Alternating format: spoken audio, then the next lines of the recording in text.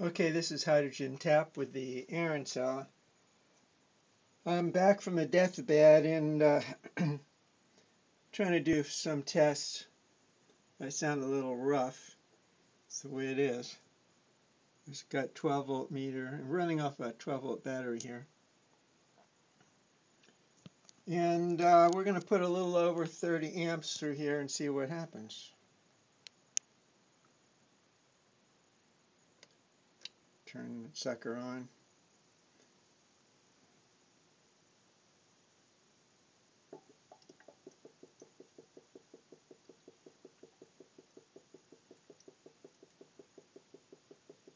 Jeez.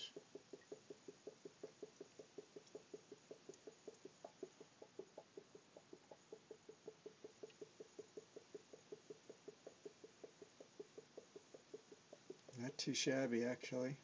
I know we don't have the actual reading, but tell from the bubbles. Turn it off.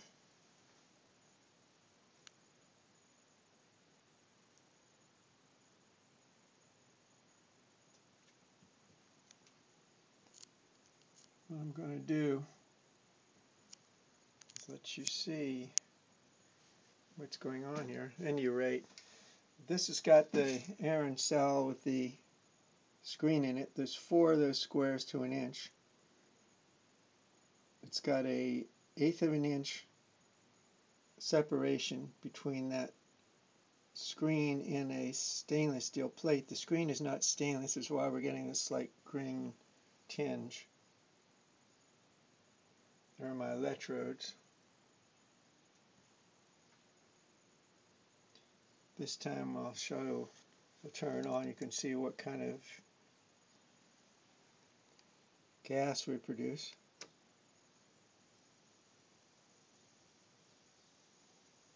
It's really not too shabby. That's a 1/2 an inch tube we're running out.